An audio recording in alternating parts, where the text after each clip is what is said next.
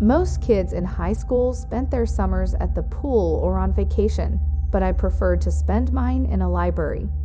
Mind you, this wasn't just any library. This was a good old-fashioned card catalog extravaganza of county birth recordings, cemetery records, drawers of family archives, and an unholy number of biographies on Abe Lincoln. It smelled of must and brewing coffee, and the ceiling creaked like a ghost was moving in the attic. I loved it. It was there that I first encountered Cyril Aberforce.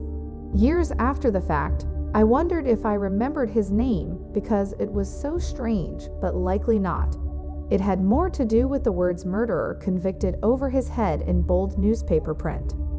In April of 1838, this Mr. Cyril Aberforce was found in a pool of his wife's blood in their kitchen, a butcher knife still in his hand.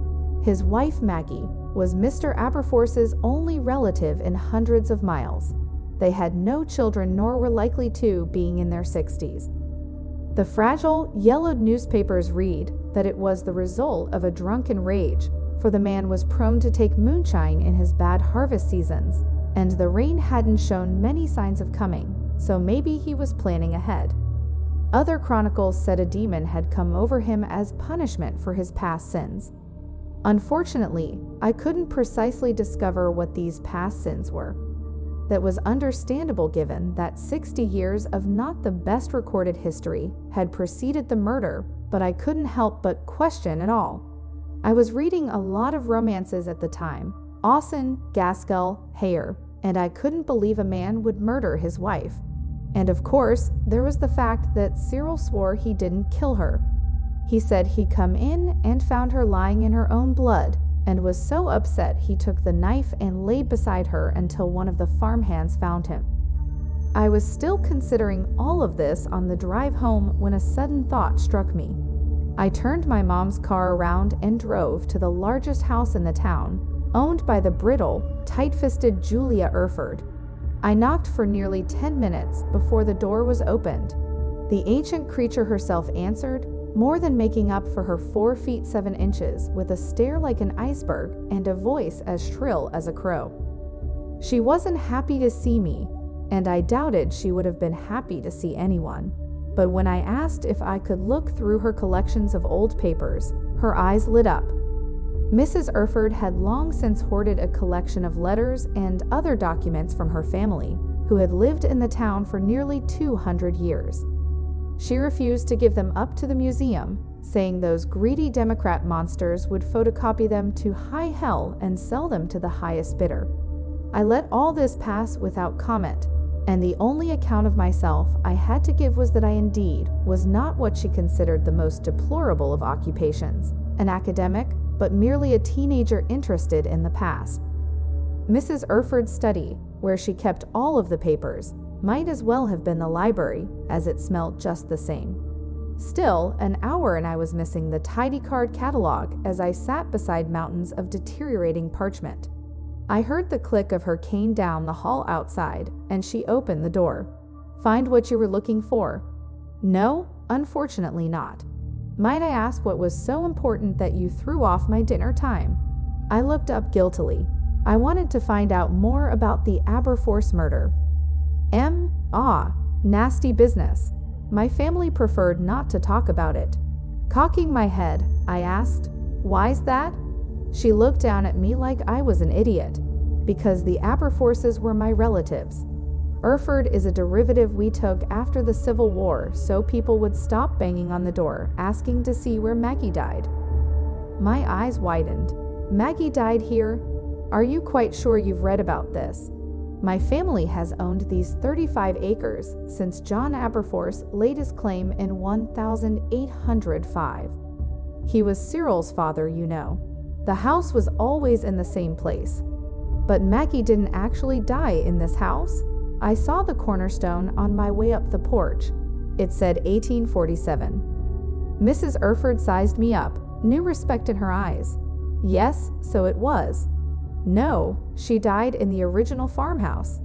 It burned down, and my great-great-great-great-great-grandfather built this mansion. For a moment, I was caught off guard. wanting to laugh at the thought that maybe there weren't so many greats in between then and Mrs. Erford, but I controlled myself. So the line's been continuous since then. She puffed out her chest a bit. It has. Wait, I said, holding up one finger. How's that? The paper said Cyril had no family, not even children. Did a family member come from somewhere else and take up the line? Mrs. Erford hesitated. I could tell she was reconsidering the wisdom of letting me into her home. Well, yes and no, she said at last. My ancestor, Henriette Aberforce, came with her husband and son, but they also came for another reason. Which was, she sighed resignedly, to care for Cyril's child.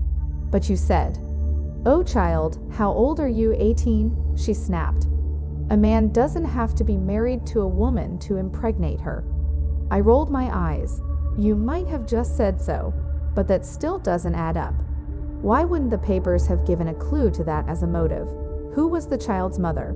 20-year-old Beth Smith, a charity orphan-turned-nurse who'd come to take care of Mrs. Aberforce in her sickness. The baby wasn't born until after Cyril had been hanged.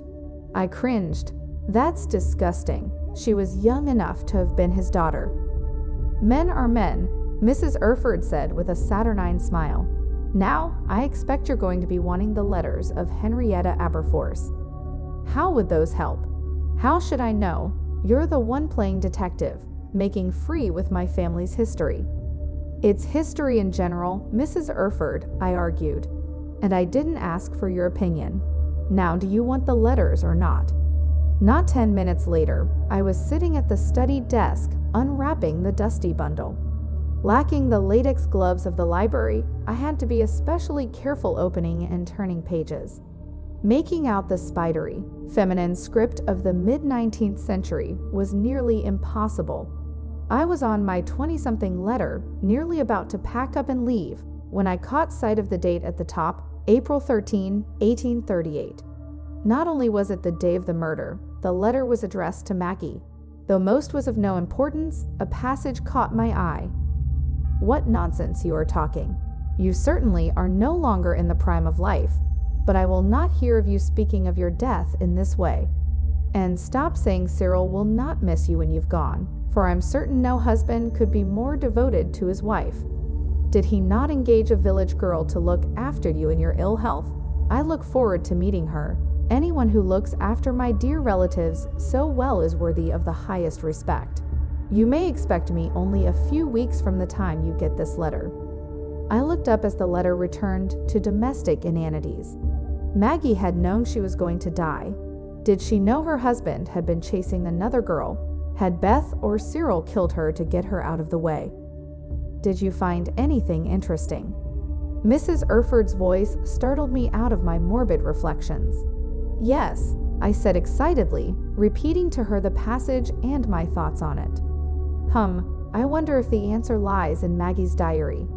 She kept a diary? I asked, barely concealing my joy. Supposedly, she said, no one could find it. If they had, no doubt it would have been key evidence in the trial. But my cousin Hetty's journal of the goings-on at that fiasco bears no mention of it. And before you ask, I've read them, and there's no mention of Beth Smith. I don't think they wanted the scandal, and Hetty's letters show she didn't know the child was Cyril's until it was a few years old.